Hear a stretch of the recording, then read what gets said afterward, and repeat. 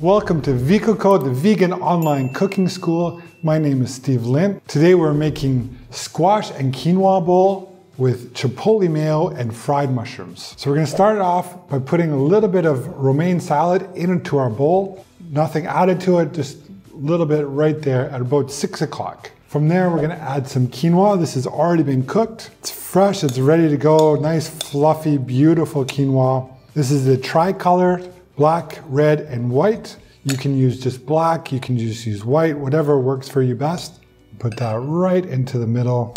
Then we're gonna take some of our squash that we roasted. Beautiful, beautiful Hokkaido squash, red curry squash, and just check out a video on how to cut and roast the red curry squash. I'm just gonna add this squash now to about 11 o'clock and about 2 o'clock. I'm gonna fry up our mushrooms. I'm gonna be using portobellos, but you can use any mushroom that you want. It's a beautiful mushroom season right now. It goes wonderful with the quinoa and wonderful with the squash. So I'm just frying the mushrooms, hot pan. Don't wanna overcrowd the pan at all. Better off doing this in stages than overcrowding the pan.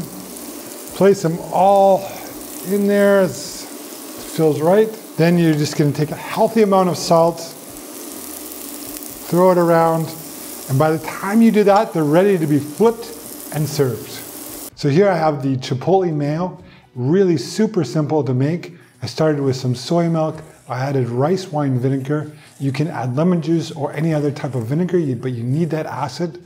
Then you added some mustard, about a teaspoon of that, blend it all together, and then slowly drizzle in your canola oil till it gets nice and thick.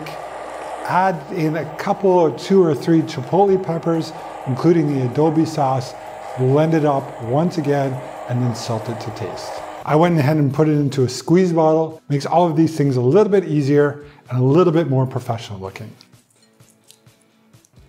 So there we have our squash quinoa bowl with chipotle mayo ready to go to eat.